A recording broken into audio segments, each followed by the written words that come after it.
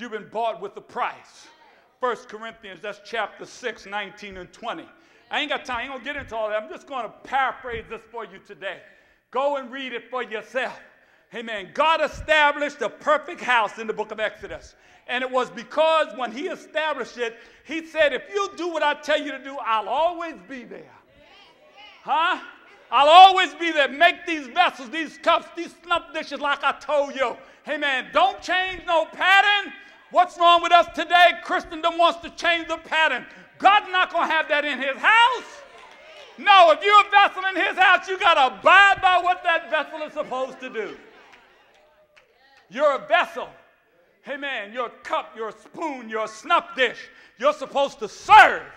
That's what it's all about. It ain't about you doing your own thing and then tell God, this is what I'm going to do. God ain't having that. Uh-oh, I ain't got them mad, ain't I? They mad at me? Amen. Get mad some more. Hallelujah. Get mad some more.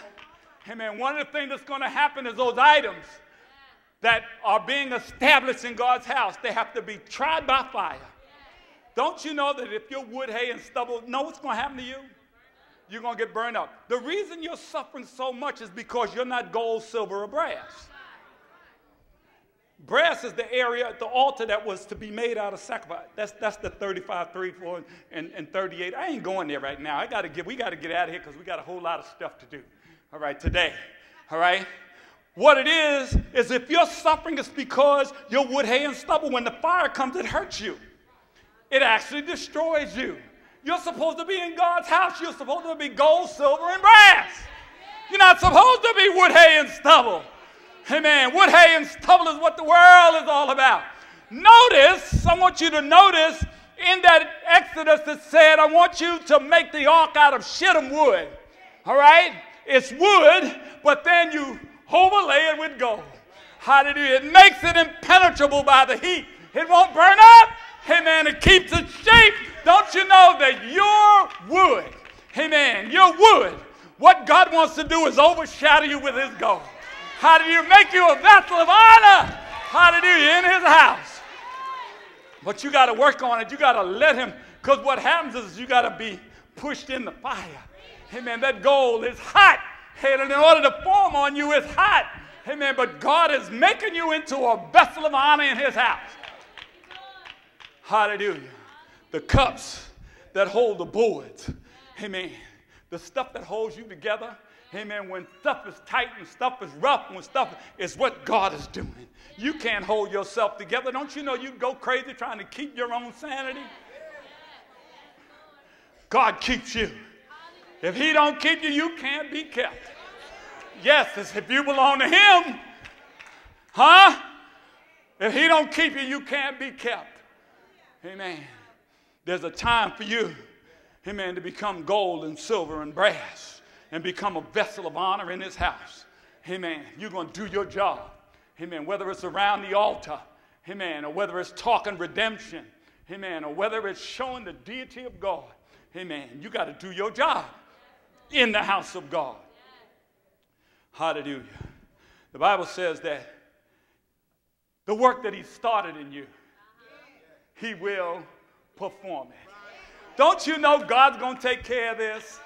Tie your hands behind your back, amen, and let God do his work. Amen. Don't put your hands in there unless he asks you. Put your hands behind your back and allow him to work in your life. When you try to do it, you're going to mess it up. Job thought he was getting a raw deal. Amen. Until God spoke to his brain and told him, yeah, where were you, Job? When I figured this out, where were you? Did you ever instruct me as to what I was supposed to? Which one of you told God he can't do it like this? Which one of you has a better plan? He spoke to Moses and said, this is the way I want it. I don't want it another way. Get them to do it like I said, and I'll always be there. When you do it like God says it, he'll always be in your house. He'll always honor your cup, always honor your tongue, always honor your sacrifice in his house. It's a great house. Hallelujah. It's not by my design. I'm not much of a designer. We got some of y'all in here that are good at designing stuff. Amen. But God might not like that. As a matter of fact, in his house, he has this design. One of the designs is holiness unto the Lord. Holiness. Holiness. Holiness. That word don't go around too much nowadays. Holiness. You got to cease from sin. He that suffereth in the flesh, cease from sin in his house. Those vessels are ready to be used. They're ready to glorify him. They're ready to lift him up. They're ready to serve him. But they've already been tested and tried, put to the test. Hallelujah. Amen. They've already become holy. Amen. Because God sanctified them. Don't you know that God wants to sanctify you? Lord, sanctify me holy. That holy is W-H-O-L-L-Y. That means all of you. Huh? He's holy.